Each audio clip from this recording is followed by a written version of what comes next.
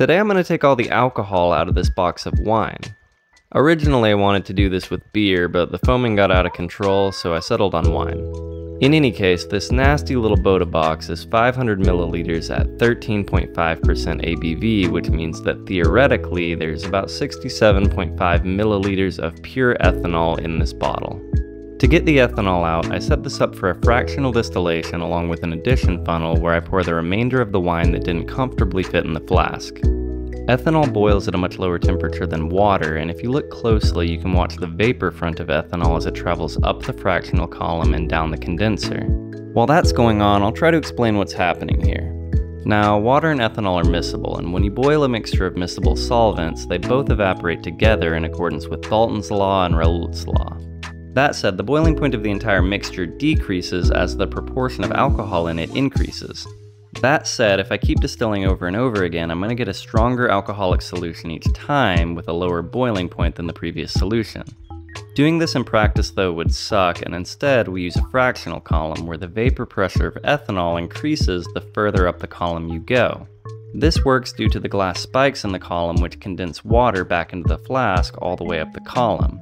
This takes advantage of Dalton's law and allows the absolute proportion of ethanol vapor to increase up the column.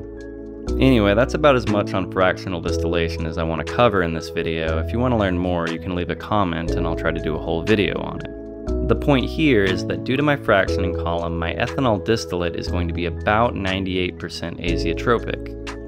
Because of this 98% azeotrope, there's actually no way to get ethanol that's purer than 98% by using distillation.